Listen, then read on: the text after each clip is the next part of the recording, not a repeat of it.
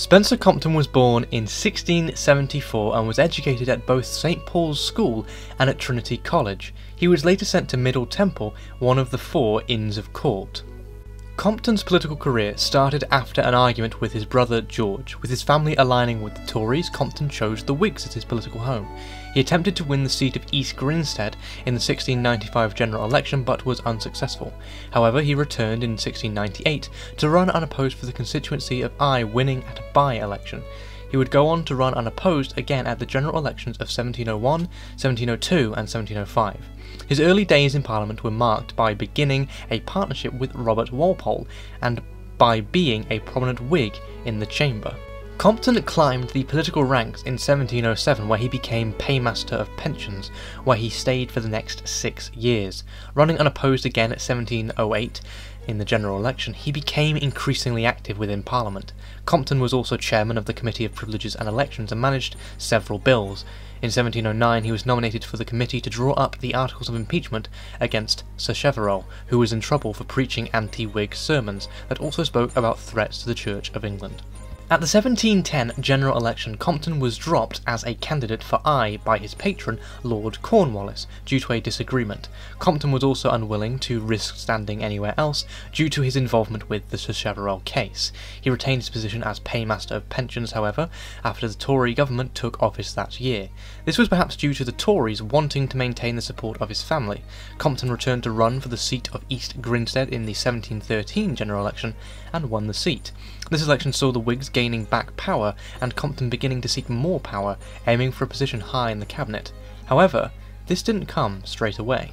Compton received the lower office of Treasurer to the Prince of Wales. However, shortly after he was unanimously elected as Speaker of the House of Commons, a position he held from 1715 to 1727. In 1716 he was invested as a Privy Councillor. Compton maintained the position as Speaker despite the split in the Whigs in 1717, and he joined the Walpole-Townshend alliance, finding himself in opposition to the government of the day, the Stanhope-Sunderland Ministry. Even after this split ended in 1720, he managed to maintain his position. Compton also around this time formed a reputation of being a lax speaker, someone who wasn't very careful in his words. He is cited to have said to an MP who complained of being interrupted, "No sir, you have a right to speak, but the House have a right to judge whether they will hear you." As Walpole became the most prominent minister in the Commons and the Cabinet in 1721, there was speculation about his future if George I would pass away to be succeeded by George II. This was because George II was more favourably inclined towards Compton rather than Walpole, and he even said that he would replace Walpole with Compton upon his accession. In order to avoid this, Walpole kept Compton within the government and within positions of power, appointing him Paymaster of the Forces from 1722 until 1730. Compton also entered Walpole's government as Lord Privy Seal in 1725 and was also created a Knight of the Bath. When George II succeeded his father in 1727, he sought to bring about the change in leadership he had promised.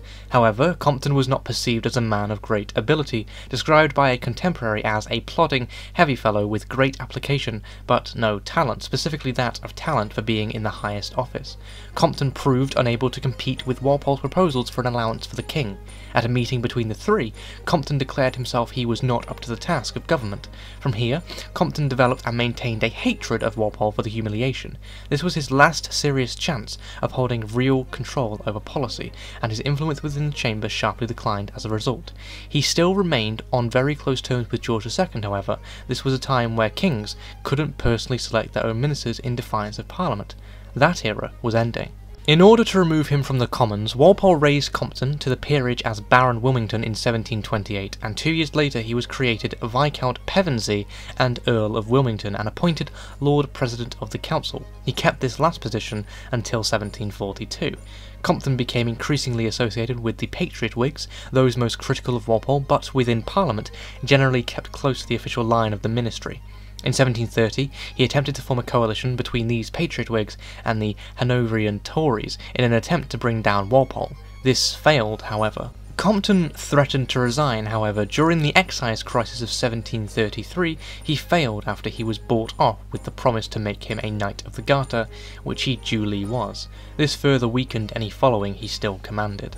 In 1739, Compton was involved in the creation of the Foundling Hospital, an orphanage for abandoned children.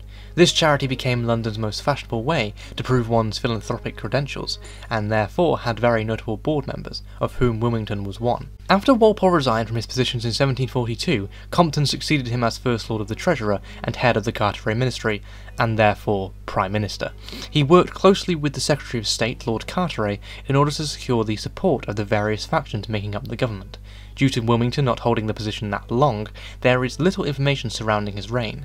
However, he was described as a forceful Prime Minister and also grew notorious amongst his cabinet for taking measures without reaching consensus. His strong work ethic took its toll, however, and his health gradually deteriorated. Compton remained in office until his death, when he was succeeded by the Paymaster of the Forces, Henry Pelham. Spencer Compton died unmarried on the 2nd of July, 1743.